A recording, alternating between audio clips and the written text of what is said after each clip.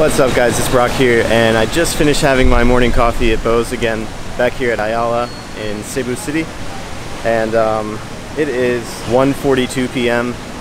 So I've been doing this like daily film, edit, upload, same day type of schedule. It's getting kind of crazy for me, like losing sleep and everything. I do want to keep uploading every day though, so I'm gonna have to try to figure out how I can do 2 videos in one day or get myself in some kind of a delay. But anyhow, today I am back to the solo travel vlogging. I'm going to go check out the Museo Sugbo, a museum, so I can get some more of the, sort of local Filipino history. Since I'm going to be here for a while, I think it would be probably a good idea to learn a little bit more about the country and the history.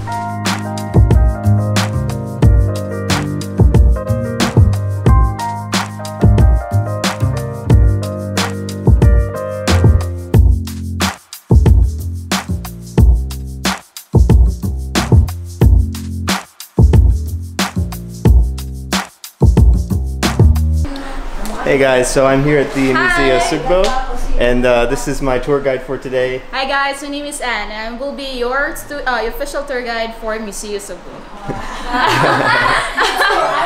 Visitors here. Please come here in Cebu and enjoy the sightseeing and this museum. Hi, and my name is Rose, and I am the tour guide here in the museum. Hi. Say hi guys. Hi, my co-interns as well. Alright, awesome guys. So this is basically a history museum for... Yeah, exactly. So it will tell you stories about what Cebu was and is. Okay. So try to check it out and you will learn a lot of things that you will discover Cebu and you will love Cebu, definitely. Thank you. Alright, so my name is Anne and I'm actually a student guide from University of San Jose Racolatos. And I'm having my internship in the museum, so these guys are my co-interns. So hey, hi guys! She's also my co-intern as well, she's Shania. Thank you. So, I'll give a brief history of what is Museo Sugbo is all about. So, this was formerly known as Carcel de Cebu or Cebu Provincial Jail. So, if you're familiar with the Cebu dancing inmates, they're very famous on YouTube, worldwide. They were used to be detained in this prison cell.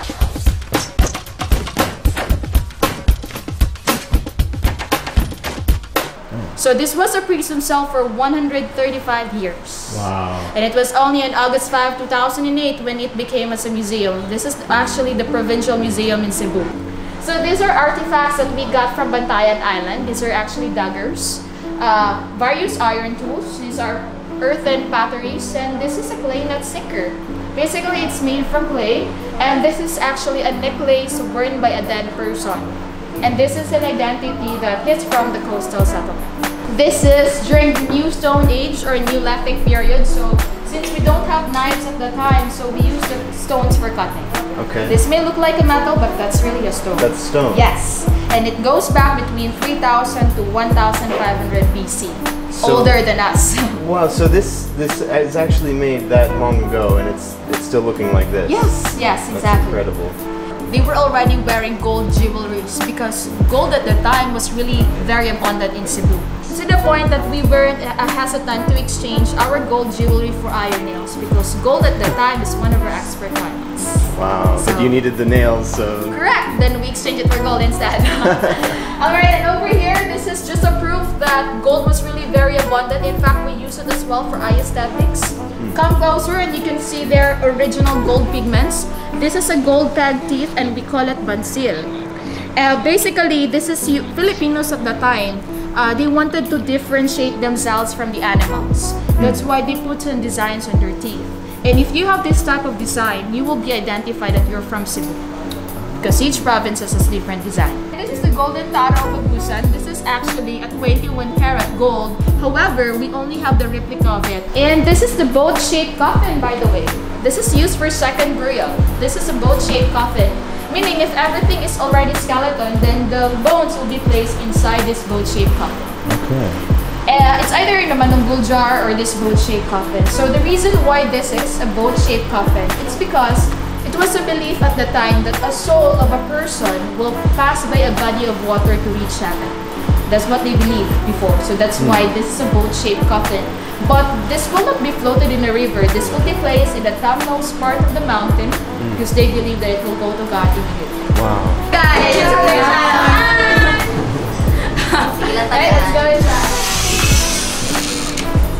Okay, this is more about the Spanish colonial guide. So this will tell you stories about when was the time when the Spaniards came and what were the influence that they brought here in Cebu.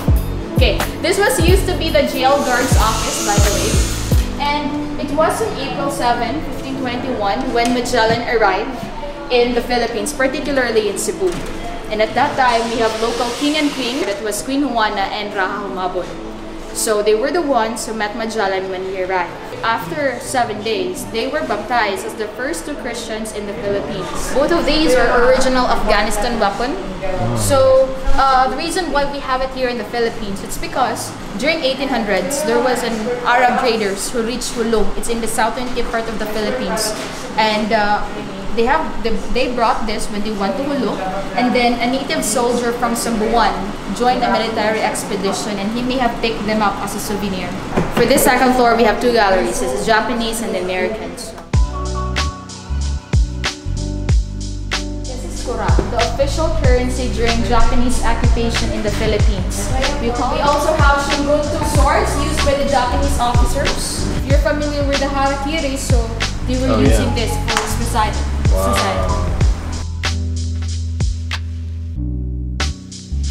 This Ray-Ban. So this was actually given from a US captain to Captain Joaquin Alex because he assisted one.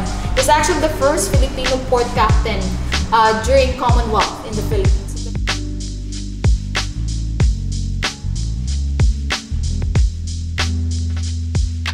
And this is a linotype machine used for printing newspapers at the time. And you can't use it immediately. You need to set it for 550 degrees Fahrenheit before it starts working. First media gallery in Cebu. And everything that you can see are actually all about media. So since we don't have computers at that time, so we use typewriters for making newspapers.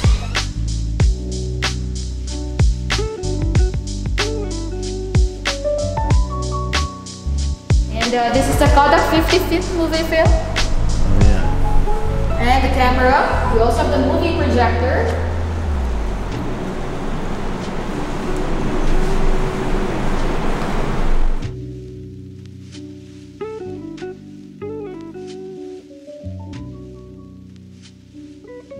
I hope you enjoy and learn something from me. Yeah, thank you so much for the tour. You did a great job. Thank you so much then. Yeah, and guys, this isn't even touching the tip of the iceberg for what's actually here in terms of the history and everything that you can see and learn here. So, you know, I'm just showing you guys some of the highlights. Definitely come and check it out if you're in Cebu City.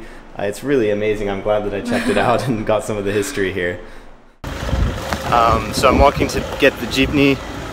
And it's a really nice neighborhood, but some kids were asking me if I wanted to play basketball. Hi. And I think I'm going to come back and shoot some hoops with them. It's been a long time since I've played any basketball. So I think that'd be a pretty cool idea. It's really great to be in a city where people are so enthusiastic and friendly. And it's just like, it's always good vibes here. So I'm really happy. I'm going to actually end the vlog early today because I did get a lot of footage from the museum and I want to do my edit and then catch up on sleep tonight because tomorrow I'm actually going to do a fitness day. I've been out of the gym for a little while and I'm feeling the need to really do a good workout. So I found like a local weightlifting gym as I was going along and kind of marked the location. So I'm going to go check that out. I think I want to do like a back or shoulders workout, and then I'm going to try to find this basketball court where these kids were asking me to play ball with them, and that's another thing I haven't done in years is play basketball, but it's really a popular sport in the Philippines, so I will give it my best shot. And alright guys, thanks for subscribing and liking and commenting down below. I'm loving the interaction that we got going, and I'll see you guys on the next video. Peace.